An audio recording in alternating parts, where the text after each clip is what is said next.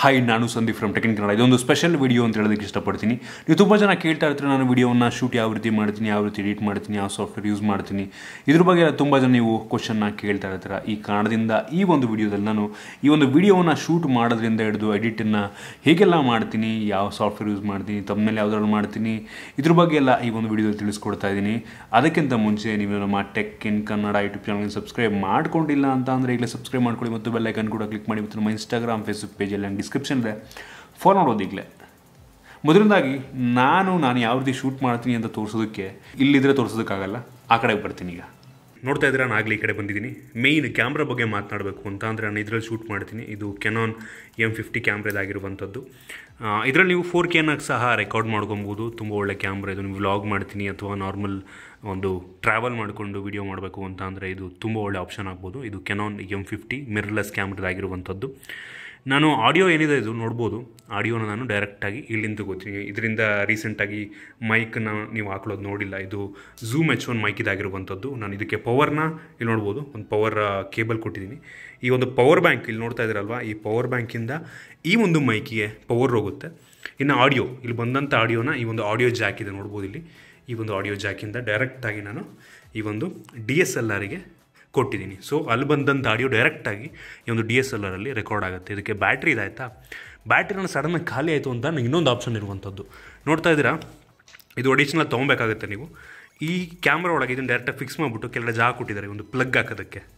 ಡೈರೆಕ್ಟಾಗಿ ಎಲೆಕ್ಟ್ರಿಸಿಟಿ ಮುಖಾಂತರ ಈಗ ಒಂದು ಪವರ್ ಬ್ಯಾಂಕಿಗೆ ನಾನು ಇದನ್ನೇ ಕನೆಕ್ಟ್ ಮಾಡಿಬಿಟ್ಟು, USB ಕೇಬಲ್ ಇದೆ ನೋಡಿ, ಇದನ್ನು ನಾನು ಡೈರೆಕ್ಟಾಗಿ ಪವರ್ ಬ್ಯಾಂಕ್ ಕನೆಕ್ಟ್ ಮಾಡ್ಕೊಂಡ್ಬಿಟ್ಟು ಪವರ್ ಬ್ಯಾಂಕಿಂದ ಈ ಒಂದು ಕ್ಯಾಮ್ರಾವನ್ನು ನಾನು ಮಾಡ್ಬೋದು. ಸೊ ಕಂಟಿನ್ಯೂಸ್ ಆಗಿ ಬೇಕಾದ್ರೆ 24 ಗಂಟೆ ರನ್ ಮಾಡಬೇಕು ಅಂತ ಇದ್ದೀರಾ ಅಂದರೆ ಒಂದು ಕ್ಯಾಮ್ರಾವನ್ನು ನೀವು ಈ ರೀತಿ ನೀವು ಯೂಸ್ ಮಾಡ್ಕೊಬೋದು. ಸೊ ಇದು ನನ್ನ ಪ್ರೈಮರಿ ಕ್ಯಾಮ್ರಾದಾಗಿರುವಂಥದ್ದು. ಇದು ಟ್ರೈಪಾಡ್ ರೀಸೆಂಟಾಗಿ ತರಿಸಿದೆ, ಬೇಸಿಕ್ ಟ್ರೈಪಾಡ್, ಇದೇನಿಲ್ಲ. ಇನ್ನು ಈ ಕಡೆ ನನ್ನ ಸೆಕೆಂಡರಿ ಕ್ಯಾಮ್ರಾದಾಗಿರುವಂಥದ್ದು. ಸೈಡ್ ಆ್ಯಂಗಲ್ ನೀವೇನಾದರೂ ನೋಡ್ತಾ ಇದ್ದೀರಾ ಅಂದರೆ ಯೂಶ್ವಲಿ ಈ ಒಂದು ಕ್ಯಾಮ್ರಾದಿಂದ ನಾನು ಶೂಟ್ ಮಾಡಿರ್ತೀನಿ. ಇದು ನಿಕಾನ್ D5300 ಆಗಿರುವಂಥದ್ದು. ಎರಡು ಸಹ ಕಿಟ್ ಲೆನ್ಸ್ ಎರಡೂ. ಇದು 18mm 55, ಇದು 15 45 ಅನ್ಕೋತೀನಿ. ಸೊ ಕಿಟ್ ಲೆನ್ಸನ್ನೇ ಯೂಸ್ ಮಾಡ್ತೀನಿ ನಾನು. ಸೊ ಇದು ಅಷ್ಟೇ, ಡೈರೆಕ್ಟಾಗಿ ಬ್ಯಾಟ್ರಿ ಚಾರ್ಜ್ ಮಾಡಬೇಕು ನಾನು. ಸೊ ಇದು ಕೂಡ ಒಂದು ಒಳ್ಳೆ ಇದರಲ್ಲಿ ಆಟೋ ಫೋಕಸ್ ಅಷ್ಟೊಂದು ಚೆನ್ನಾಗಿಲ್ಲ. ಇದರಲ್ಲಿ ಆಟೋ ಫೋಕಸ್ ತುಂಬ ಚೆನ್ನಾಗಿದೆ. ಇದರಲ್ಲಿ ನಾನು ರೆಕಾರ್ಡ್ ಮಾಡ್ಕೋತೀನಿ. ರೆಕಾರ್ಡ್ ನೀವು ನೋಡ್ದಂಗಿರಲ್ಲ, ಸುಮಾರು ಒಂದು ಅರ್ಧ ಮುಕ್ಕಾಲು ಗಂಟೆ ರೆಕಾರ್ಡ್ ಮಾಡಿರ್ತೀನಿ ನಾನು. ಶಾರ್ಟ್ಸ್ ಅದು ಇದು ತೊಗೊಂಡ್ಬಿಟ್ಟು ಅಷ್ಟೋ ಸಲ ಮಿಸ್ಟೇಕ್ ಮಾಡಿರ್ತೀನಿ. ಅದನ್ನೆಲ್ಲ ಮತ್ತೆ ರೀಟೇಕ್ ಮಾಡಿಕೊಂಡು ಮಾಡೋ ಅಷ್ಟರಲ್ಲಿ ತುಂಬ ಹೊತ್ತಾಗುತ್ತೆ. ಹತ್ತತ್ರ ಒಂದು 10ರಿಂದ 15 GB, 10ರಿಂದ 15 GB ಇದು ಆ್ಯಕ್ಚುಲಿ ಟಚ್ ಸ್ಕ್ರೀನ್. ಇದು ನೋಡ್ತಾ ಇದ್ದಾರೆ ಟಚ್ ಸ್ಕ್ರೀನ್ದು. 10ರಿಂದ 15 GB ನನಗೆ ಡಾಟಾ ಇದರಿಂದ ಬರುತ್ತೆ. 10ರಿಂದ 15 GB ನಾನು ಎಡಿಟ್ ಮಾಡಬೇಕಾಗತ್ತೆ. Data ತಕ್ಕೋತೀನಿ, SD card ತೊಗೋತೀನಿ. ಶೂಟಿಂಗೆಲ್ಲ ಆಯಿತು. ಇಲ್ಲಿ ನಂದು SD ಕಾರ್ಡ್ ತೊಗೊಂಡ್ಬಿಟ್ಟು ನಾನು ಈ ಕಡೆಗೆ ಬರ್ತೀನಿ. ಈ ಕಡೆಗೆ ಬಂದರೆ ನನಗೆ ಈ ಒಂದು ಮೆಸ್ಸಿಯಾಗಿ ಹೋಗಿದೆ ಫುಲ್ಲಿ. ಈ ಒಂದು ಡಾಟಾ ಏನು ಕಾರ್ಡ್ ರೀಡರ್ ಇದೆಯಲ್ವಾ, ಇದು USB 3.0 ಕಾರ್ಡ್ ರೀಡರು. 16 GB ನಾನು ಟ್ರಾನ್ಸ್ಫರ್ ಮಾಡಬೇಕು ಅಂತ ಅಂದರೆ ತುಂಬ ಟೈಮ್ ತೊಗೊಳುತ್ತೆ. ಸೊ ಅದಕ್ಕೋಸ್ಕರ ಇದು ನಾನು ತೊಗೊಂಡಿದ್ದೀನಿ. ಆ್ಯಕ್ಚುಲಿ ನಾನು ಕಂಪ್ಯೂಟರ್ಗೆ ಇದನ್ನು ಟ್ರಾನ್ಸ್ಫರ್ ಮಾಡೋದಕ್ಕೆ ಹೋಗಲ್ಲ, ಡೈರೆಕ್ಟಾಗಿ SD ಕಾರ್ಡಿಂದನೇ ಕಾಪಿ ಮಾಡ್ಕೊಂಡ್ಬಿಡ್ತೀನಿ. ಸೊ ಇನ್ನೊಂದು ಸಲ ಅದನ್ನು ಕಂಪ್ಯೂಟ್ರಿಗೆ ಕಾಪಿ ಮಾಡಿ ಕಂಪ್ಯೂಟ್ರಿಂದ ಈ ಒಂದು ಸಾಫ್ಟ್ವೇರ್ಗೆ ಕಾಪಿ ಮಾಡೋದಕ್ಕಿಂತ ಡೈರೆಕ್ಟಾಗಿ ಈ ಒಂದು SD ಕಾರ್ಡಿಂದ ಸಾಫ್ಟ್ವೇರ್ಗೆ ಹಾಕೋತೀನಿ. ಸೊ ಅದು ನಿಮ್ಗೆ ತಿಳಿಸ್ತೀನಿ ನಾನೀಗ.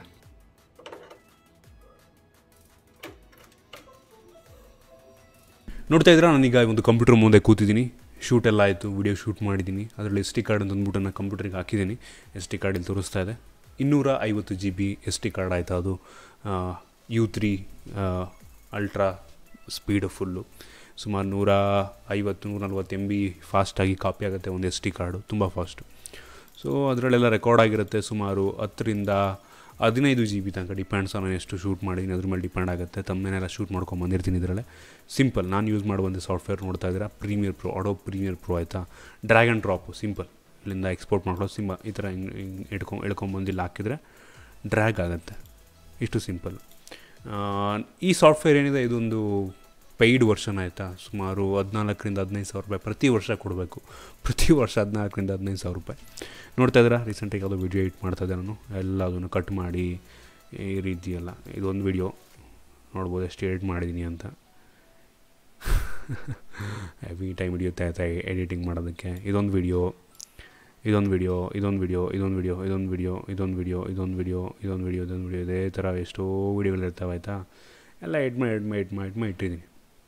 ಸೊ ನಾನು ಎಡಿಟ್ ಮಾಡೋ ಟೈಮಲ್ಲಿ ಏನು ಮಾಡ್ತೀನಿ ಅಂತ ಅಂದರೆ ಸಿಂಪಲ್ ಆಯಿತಾ, ನನ್ನ ಲೋಗೋ ನೋಡ್ಬೋದು, ಟೆಕ್ ಇನ್ ಕನ್ನಡ ಲೋಗೋ ಬರ್ತಾ ಇರುತ್ತೆ, ಒಂದರಲ್ಲಿರುತ್ತೆ. ಮತ್ತು ಸ್ಟಾರ್ಟಿಂಗ್ ಸಬ್ಸ್ಕ್ರೈಬ್ ಮಾಡಿ ಅಂತೆಲ್ಲ ಇರುತ್ತೆ ನೋಡಿ, ಕೆಳಗಡೆ ನೋಡ್ತಾ ಇದ್ದಾರಲ್ಲ, ಅದೆಲ್ಲ ಒಂದರಲ್ಲಿರುತ್ತೆ. ಅದನ್ನು ಡೈರೆಕ್ಟಾಗಿ ಕಾಪಿ ಮಾಡ್ಕೊಬೋದು ಒಂದರಿಂದ ಇನ್ನೊಂದು ವೀಡಿಯೋಗೆ ಎಷ್ಟು ಬೇಕಷ್ಟಕ್ಕೆ ನಾನು ಹೇಳ್ಕೊಬೋದು, ಡ್ರ್ಯಾಗ್ ಮಾಡ್ಕೊಬೋದು. ಆಡಿಯೋನೂ ಅಷ್ಟೇ. ಆಡಿಯೋ ಅಂತ ಅಂದರೆ ನೋಡ್ಬೋದು, ಅಂದರೆ ಬ್ಯಾಕ್ಗ್ರೌಂಡ್ ಮ್ಯೂಸಿಕ್ ಬರುತ್ತೆ ನೋಡಿ, ಕೊನೆಗೆ ಟೆಕ್ ಇನ್ ಕನ್ನಡ ಅಂತ ಬರುತ್ತೆ ನೋಡಿ, ಅದು ಸಹ ಇರುತ್ತೆ, ಬ್ಯಾಕ್ಗ್ರೌಂಡ್ ಮ್ಯೂಸಿಕ್ ಇರುತ್ತೆ. ಅದನ್ನೆಲ್ಲ ನಾನು ಮತ್ತೆ ಪ್ರತಿ ಸಲ ಮಾಡೋ ಅವಶ್ಯಕತೆ ಇಲ್ಲ. ಸೊ ಅದನ್ನು ನಾನು ಒಂದು ಸಲ ಮಾಡ್ಕೊಂಬಿಟ್ಟು ಆಮೇಲೆ ಅದನ್ನು ಬೇರೆ ಎಲ್ಲ ವೀಡಿಯೋಗಳಿಗೂ ನಾನು ಡ್ರ್ಯಾಗ್ ಮಾಡ್ಕೊಬೋದು. ತುಂಬ ಸಿಂಪಲ್ ಅದು ನನಗೆ.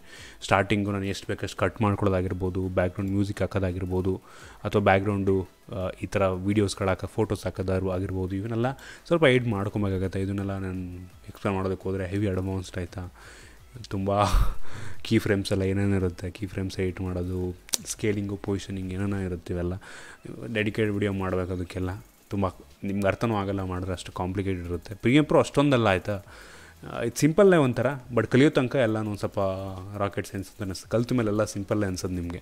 ಸೊ ಎಡಿಟಿಂಗ್ ನಾನು ಇದರಲ್ಲಿ ಮಾಡ್ತೀನಿ, ರೆಂಡರ್ ಇದರಲ್ಲಿ ಮಾಡ್ತೀನಿ. ನನ್ನದು ಕಂಪ್ಯೂಟರ್ ತುಂಬ ಚೆನ್ನಾಗಿರೋದ್ರಿಂದ ರೆಂಡರ್ ತುಂಬ ಫಾಸ್ಟಾಗಿ ಆಗುತ್ತೆ. ಇದಾದ ನಂತರ ಇದನ್ನು ರೆಂಡರ್ಗೆ ಹಾಕ್ಬಿಟ್ಟು ನಾನು ತಮ್ನೇಲ್ ಮಾಡೋಕ್ಕೆ ಶುರು ಮಾಡ್ತೀನಿ ಆಯಿತಾ. ತಮ್ನೇಲ್ ಮಾಡೋದಕ್ಕೆ ಯೂಸ್ ಮಾಡೋ ಸಾಫ್ಟ್ವೇರ್ ನಾನು ಫೋಟೋಶಾಪು ಅಷ್ಟೇ ಪೇಯ್ಡ್ ವರ್ಷನ್ ಆಯಿತಾ, 14-15 ಸಾವಿರ ಕೊಡಬೇಕು ಇದಕ್ಕೂ ವರ್ಷಕ್ಕೆ. ಸೊ ತಮ್ಮೇಲೆ ನೋಡಿದ್ರೆ ಮಾಡಿದ್ದೀನಿ ನಾನು. ಒಂದು ಸೈಜ್ ಇರುತ್ತೆ ಆಯಿತಾ, ಒಂದು ಸೈಜನ್ನು ಫಾರ್ಮೇಟ್ ಇರುತ್ತೆ. ಆ ಫಾರ್ಮೇಟು ನಿಮಗೆ ಗೊತ್ತಲ್ಲ, ಫುಲ್ HD ರೆಸೊಲ್ಯೂಷನ್ ಫಾರ್ಮೇಟು. ಅದನ್ನು ಹಾಕ್ಬಿಟ್ಟು ಇಮೇಜ್ ಡ್ರ್ಯಾಗ್ ಮಾಡೋದು. ಇಲ್ಲಿ ಯಾವ ಇಮೇಜ್ ಬೇಕು ಆ ಇಮೇಜಿನ ಮಾಮೂಲಿ ಅದೇ ಥರ ಡ್ರ್ಯಾಗ್ ಆ್ಯಂಡ್ ಡ್ರಾಪು. ಸೊ ತಮ್ಮೇಲೆಲ್ಲ ಮಾಡ್ತೀನಿ. ಈ ಒಂದು ಫಾಂಟು ಸಿಂಪಲ್, ನಿಮಗೆ ಬ್ಲೆಂಡಿಂಗ್ ಆಗಿರ್ಬೋದು, ಅದು ಇದು ಸಿಂಪಲ್ ಎಫೆಕ್ಟ್. ನಾನು ಹೆವಿ ಕಾಂಪ್ಲಿಕೇಟೆಡ್ ಮಾಡೋದಕ್ಕೆ ಹೋಗಲ್ಲ. ಬ್ಲೆಂಡಿಂಗ್ ಅದು ಇದು ಸೆಲೆಕ್ಷನ್ ಟೂಲ್ಸು ಅದು ಇದು ಯೂಸ್ ಮಾಡ್ಕೊಂಡು ಮಾಡ್ತೀನಿ. ಸೊ ಇದನ್ನು ನಾನು ಎಕ್ಸ್ಪೋರ್ಟ್ ಮಾಡ್ಕೋತೀನಿ ಬೇಕು ಅಂದಂಗೆ, JPEG-ಲ್ಲಿ ಎಕ್ಸ್ಪೋರ್ಟ್ ಮಾಡ್ಕೋತೀನಿ, ವೀಡಿಯೋ ಅಪ್ಲೋಡ್ ಮಾಡ್ತೀನಿ. ಸಿಂಪಲ್. ನಾನು ಯೂಸ್ ಮಾಡೋಂಥ ಸಾಫ್ಟ್ವೇರ್ ಇವೆರಡೇ, ಒಂದು ಪ್ರೀಮಿಯರ್ ಪ್ರೋ ಮತ್ತು ಇನ್ನೊಂದು ಈ ಒಂದು ಫೋಟೋಶಾಪ್.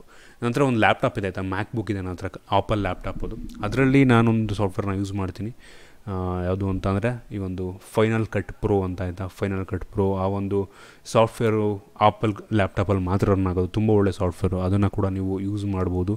ತುಂಬ ಸಿಂಪಲ್ ಆಯಿತಾ, ಅದು ಕೂಡ ಕಲಿಯೋ ತನಕ. ಅದರಲ್ಲಿ ಎಫೆಕ್ಟ್ಸ್ ಎಲ್ಲ ತುಂಬ ಚೆನ್ನಾಗಿದೆ. ಪ್ರೀಸೆಟ್ಸ್ ಅಂತೂ ತುಂಬ ಜಾಸ್ತಿ ಇದೆ. ನನಗೆ ಆ ಸಾಫ್ಟ್ವೇರ್ ತುಂಬ ಇಷ್ಟ, ಎಫೆಕ್ಟ್ಸ್ನೆಲ್ಲ ಆ್ಯಡ್ ಮಾಡೋದಕ್ಕೋಸ್ಕರ. ಸೊ ನೀವು ಕೆಲವು ಜನ ಗೊತ್ತಿರ್ಬೋದು ಒಂದು ಸಾಫ್ಟ್ವೇರ್, ಅದರಲ್ಲೂ ಫೋಟೋಶಾಪ್ ಇದೆ. ಎಲ್ಲರೂ ಹೊರಗಡೆ ಹೋಗ್ತಿದ್ದೀನಿ ಅಂತ ಅಂದರೆ ಆ ಲ್ಯಾಪ್ಟಾಪ್ ಇಟ್ಕೊಂಡು, ಮನೇಲಿಲ್ಲ ನಾನು ಹೊರಗಡೆ ಹಾಸನಲ್ಲಿದ್ದೀನಿ ಅಥವಾ ಬೇರೆ ಎಲ್ಲ ಟ್ರಾವೆಲ್ ಮಾಡ್ತಾಯಿದ್ದೀನಿ ಅನ್ನೋ ಟೈಮಲ್ಲಿ ವೀಡಿಯೋ ಎಡಿಟಿಂಗ್ ಮಾಡಬೇಕು ಅಂತ ಅಂದರೆ ಆ ಒಂದು ಲ್ಯಾಪ್ಟಾಪಲ್ಲಿ ನಾನು FCPಯಲ್ಲಿ ವೀಡಿಯೋ ಎಡಿಟಿಂಗನ್ನು ಮಾಡ್ತೀನಿ. ಅದರಲ್ಲೂ ಪ್ರೀಮಿಯರ್ ಪ್ರೋ ಇದೆ, ಬಟ್ FCP ನಾನು ಪ್ರಿಫರ್ ಮಾಡ್ತೀನಿ.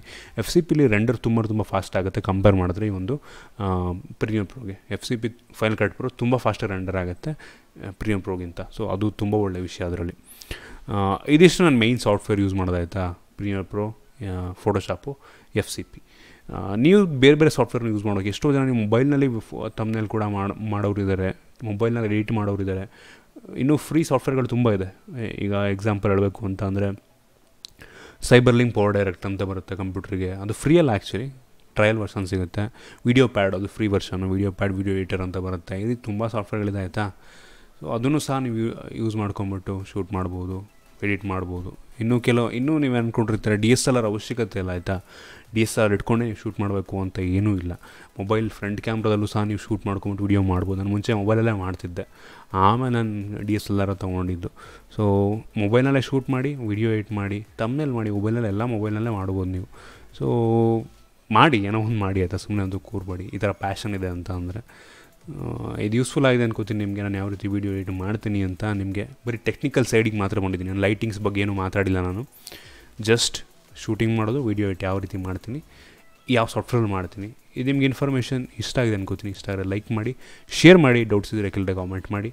ಮತ್ತು ಇದೇ ರೀತಿ ನಮ್ಮ ಬೇರೆ ವಿಡಿಯೋಗಳಿಗೆ ನಮ್ಮ tech in Kannada YouTube channel subscribe ಮಾಡ್ಕೊಂಡಿಲ್ಲ ಅಂತಂದರೆ ಇಲ್ಲೇ ಸಬ್ಸ್ಕ್ರೈಬ್ ಮಾಡ್ಕೊಳ್ಳಿ ಮತ್ತು ಬೆಲ್ ಐಕಾನ್ ಕೂಡ ಕ್ಲಿಕ್ ಮಾಡಿ. ಮತ್ತು ನಮ್ಮ ಇನ್ಸ್ಟಾಗ್ರಾಮ್, ಫೇಸ್ಬುಕ್ ಪೇಜಲ್ಲಿ ಡಿಸ್ಕ್ರಿಪ್ಷನ್ ಇದೆ, ಫಾಲೋ ಮಾಡೋದು ಈಗಲೇ. ಸಿಗೋಣ ಮುಂದೆ ವಿಡಿಯೋದಲ್ಲಿ.